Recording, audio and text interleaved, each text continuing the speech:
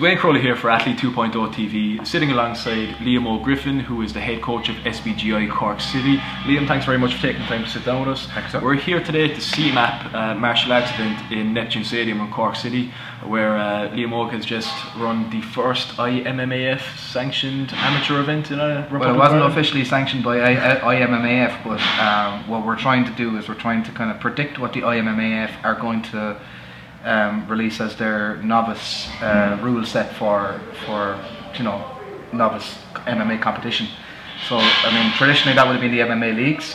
However, that was kind of disbanded this year. Mark Leonard kind of decided to call a day on that, and as a result, there's kind of a void left in that area of competition. On top of that, there was, down through the years, a lot of people kind of saying that because the MMA leagues didn't have the headshots in it, that that was a kind of that was a shortcoming in the rule set, and there's talks of trying to push the headshots back in under light contact rules in order to get these guys kind of their first experience on the MMA ladder. So for those who may not know, what are the new rules that you're trying to implement? Well, they're by no means the new rules. They're just a kind of a set that we were kind of experimenting with. So I know that there was the MMA Federation in Northern Ireland had a go at their set of rules there just a couple of months ago, and we just kind of had a look at that, and just we had a kind of a brainstorm as to what we could do along the same lines, and try and keep it as simple as possible to include as much as possible. So basically what it is MMA league rules, but the headshots are included. The competitors wear headgear while they're standing.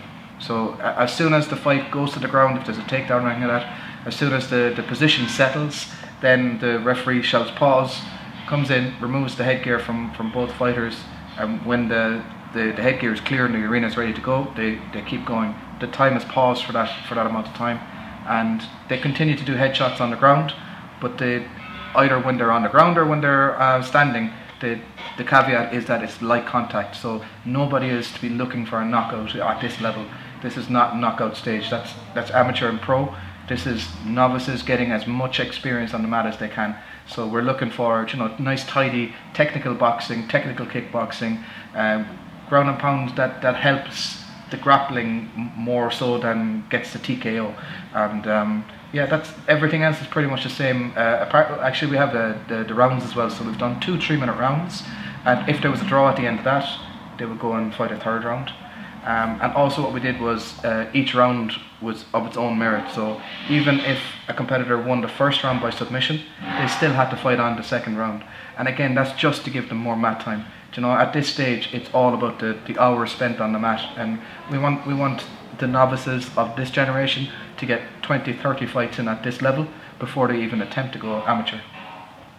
So today there was close to 30 fights, I believe. How do you feel they went? Was there some teething problems with the rules, or did you? Yeah, there was. The first couple of fights were a bit bloody, alright, but we kind of figured out then. I think it's going to be, this was the first time we did it. Like the referees were trying to get a hold of it early on. All the competitors were a little bit unsure, but about maybe 6 fights in, everybody understood what was going on. We had we had a couple of blood noses and maybe minor kind of injuries and stuff like that, but by and large everybody got the idea, and towards the end of the day we were really hitting our stride.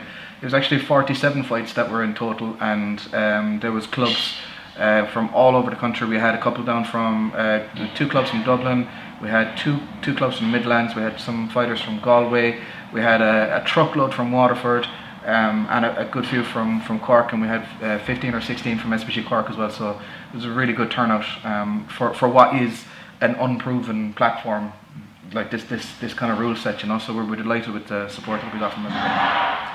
Just give me your thoughts on the current state of amateur MMA as it stands in Ireland, and what you'd like to see in the future. I know we discussed the IMAF rules and bring them into the cage, but there'd obviously still be another standard of amateur fights in the cage before going to pro. Is there any specific rules that you'd like to see of that? So this whole kind of the reason that I kind of got involved in this rule set at this point in time is I'm involved with the IAPA, which is the Irish Amateur Pancration Association, which is now recognised by the Irish Sports Council as the governing body for MMA in Ireland. And primarily we wanted to start from the grassroots up. So we want the novice level competition sorted first. As a group, we kind of discussed that amateur is just too big a step for somebody who's actually a novice. You know, they're going in, they're basically fighting professional without being paid. You know, I mean, the difference between 4 and 6 ounce gloves is nothing. As you can see, some of the guys got blood noses today with 6 and 8 ounce gloves, and that's like contact. You know, full contact with those gloves, there's not a whole lot of difference. So, and for somebody who's like truly novice, maybe spent 6 or 8 months training, that's just too big a step. I feel, and a good few coaches would agree with that as well. And you know, this just gives like the ones who are truly novice the chance to earn their stripes, get their experience done. You know, they go from light contact according to the IMMAF. They have a very kind of a stepwise ladder for the safety within MMA. So they go from light contact to full contact with headgear, and then they go from there to amateur rules, then they go from there to pro on the national scene, and then pro on the international scene. And there's a very, very kind of distinguished level all the way along, and that's designed to get more people from the start line to the finish line, as opposed to loads on the start line, a load falling at the first hurdle, a load more falling at the second hurdle. So we want to progress them through and get them matched as evenly as possible with as much experience as possible. So yeah, I mean, Martin Horgan ran the event here today, so it's the Cork Martial Arts Expo. CMAP were involved as well. Obviously, all of the other sponsors are doing that. Martin asked me to just kind of organise the MMA section. So SBGi Cork just organised the MMA section. So yeah, we're based in the city here. We're literally 2 miles from Neptune Stadium. We're on the Commons Road just outside Blackpool, and we're open 12 hours Monday through Sunday, and we've got classes in MMA, Jiu-Jitsu, kickboxing, Muay Thai, Capoeira, anything that involves beating somebody up, we teach it. We have people that do it, and we have fun while we're doing it. So, Lebo, thanks very much for your time. No panic. Thank you, sir.